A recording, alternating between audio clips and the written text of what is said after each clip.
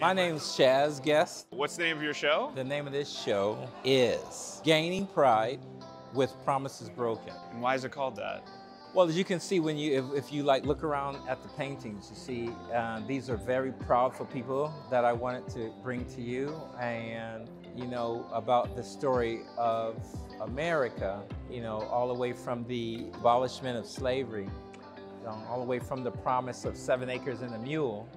Never got that, but you see, through all of the adversities and the oppression, you have these people still rise. And I wanted to introduce them in a proudful way.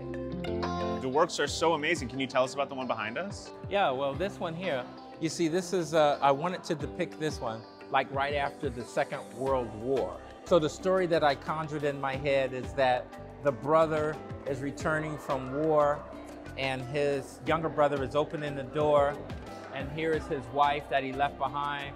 She didn't know, the look on her face is she didn't know whether or not he was going to return or not. And to help me depict the period of time, I did some research. Here's a painting that Romare Bearden did in 1943. So I have them, this family was able to acquire this painting by Romare Bearden.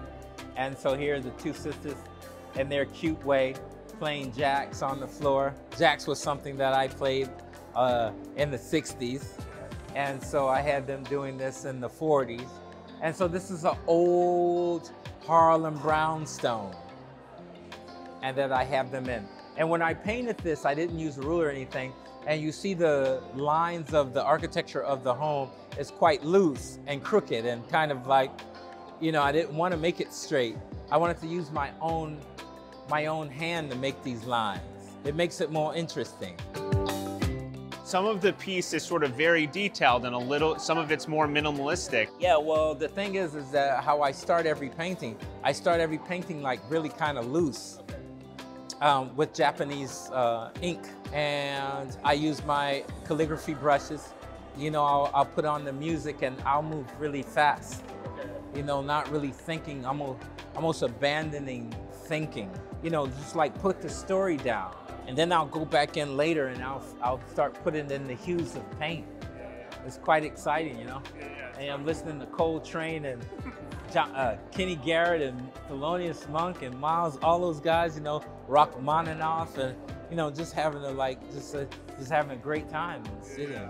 The studio sounds like quite the place. Where is it located? I have two. So one of my studios is on in Mid-Wilshire, and the other one is in Mid-City. Is there anything else you want to shout out or sort of talk through? Just enjoy the paintings, man.